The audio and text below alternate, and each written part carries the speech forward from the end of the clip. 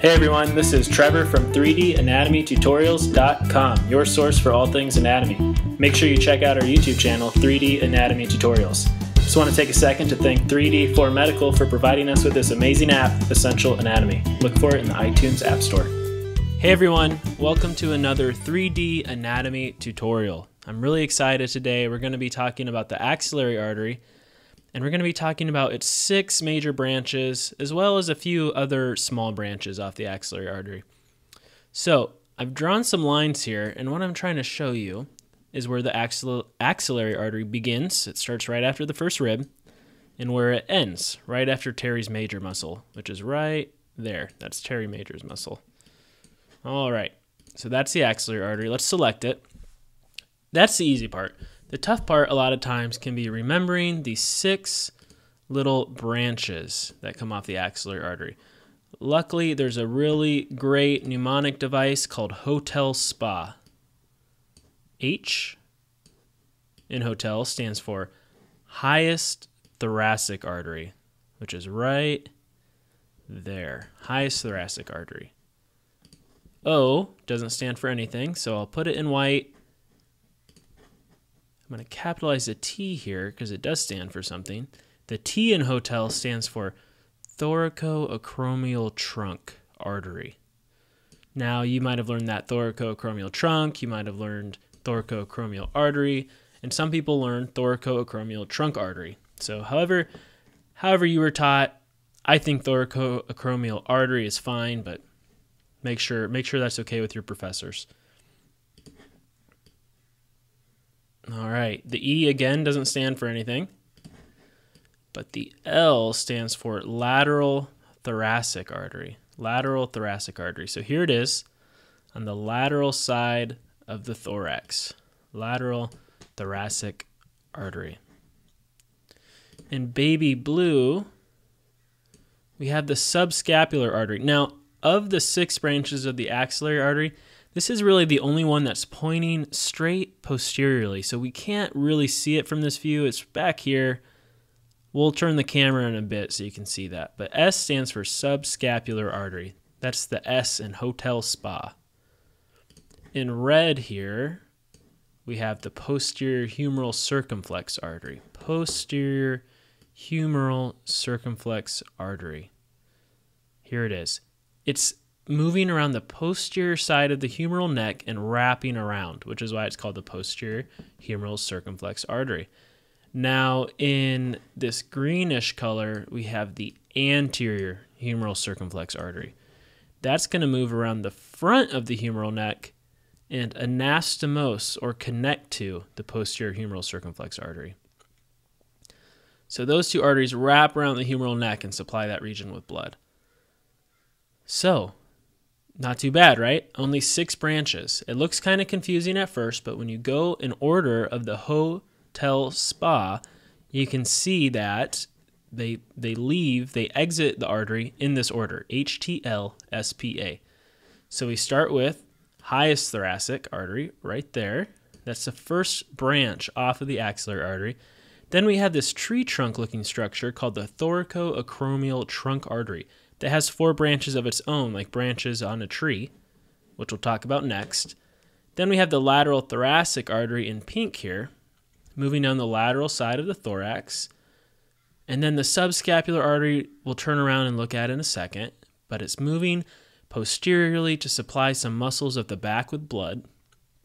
Then we have the posterior and anterior humeral circumflex arteries.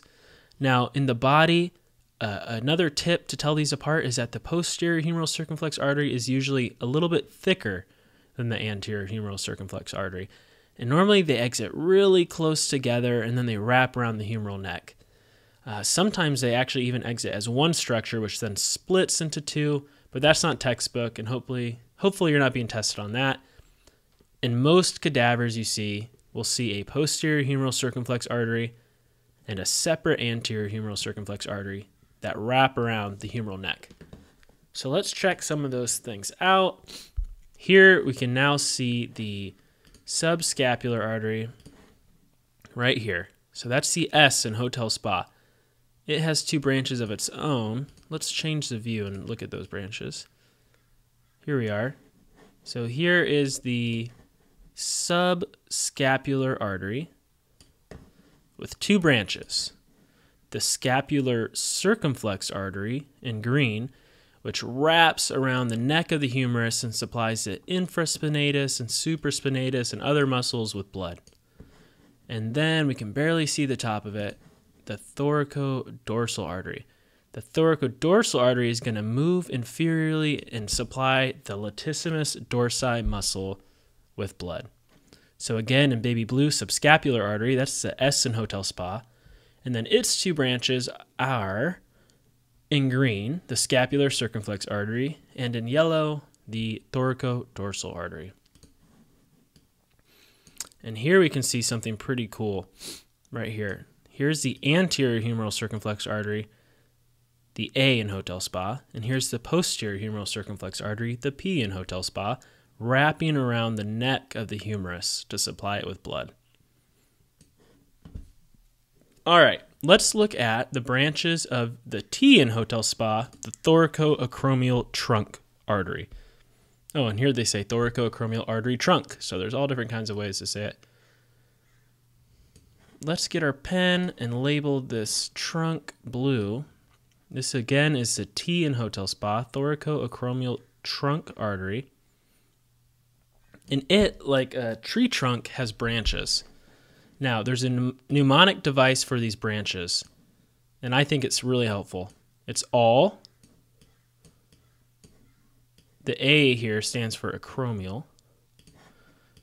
Dogs. The D stands for deltoid.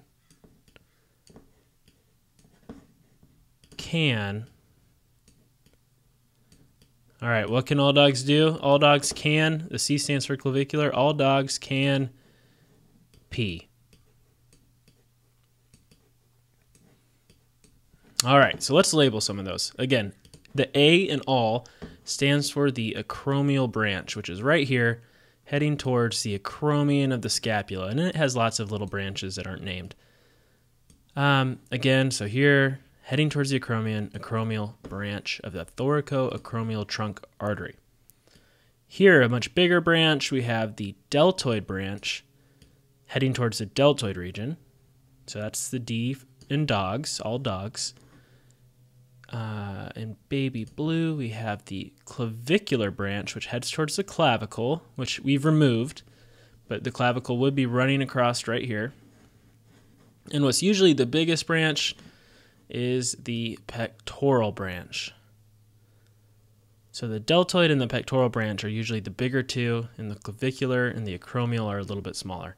So there we go. All dogs can pee. A for acromial, right here. Acromial branch. D for deltoid branch. C for clavicular branch. And P for pectoral branch. All dogs can pee. Not too bad, right? All right. So that's the axillary artery. Now, when you look at it here, it looks pretty intimidating, but if you use our two mnemonic devices, Hotel Spa, to find the 6 branches of the axillary artery, and if you use the mnemonic device All Dogs Can Pee for the 4 branches of the thoracoacromial trunk, and if you can just remember that the subscapular artery has 2 branches of its own, the scapular circumflex artery and the thoracodorsal artery, you'll have no problem acing the axillary artery. Again, a recap.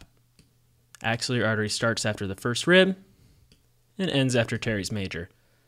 It has 6 main branches, which Hotel Spa stands for: highest thoracic, thoracoacromial trunk, lateral thoracic, subscapular artery, which is tough to see back behind this line, posterior humeral circumflex artery, and anterior humeral circumflex artery. All right, guys, if you have any questions, just leave us a comment and we'll get back to you right away. Stay tuned. Next week, we're going to be talking about the branches of the brachial artery. See you soon.